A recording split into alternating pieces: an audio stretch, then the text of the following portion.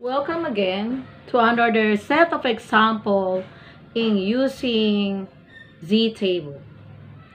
If I have a given of z less than 1.58, what will be the value of 1.58 in my table? First, we need to graph the normal curve. And we know that the normal curve has an x and y axis. So first, we will write this. In the center is 0. And we have the expected value. Positive 1, positive 2, positive 3. And then negative 1, negative 2, and then negative 3. So we will draw a bell-shaped curve. So this is the bell-shaped curve. And we want to find out z equivalent to 1.58. So where is 1.58? Suppose this is a less than. So note we have this part is 1.58. We know this is 1.5, a little bit, and we will put an imaginary line.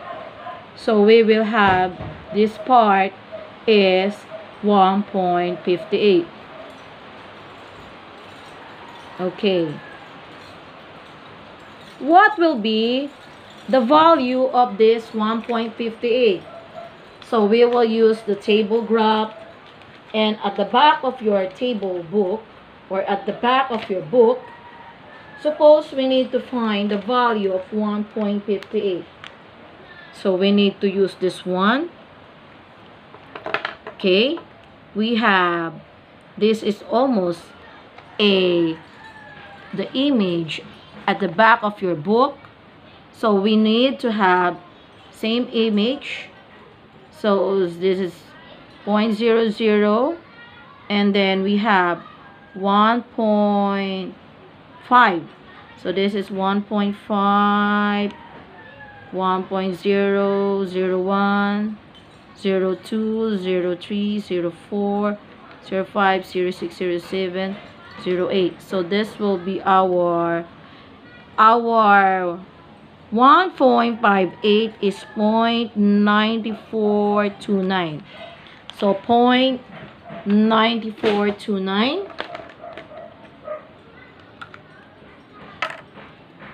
This is 0.9429 and equivalent to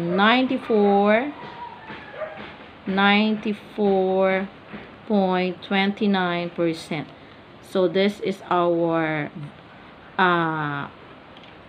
graph area in our table value. This is already the table value 0.9429, and this area is equivalent to 94.29.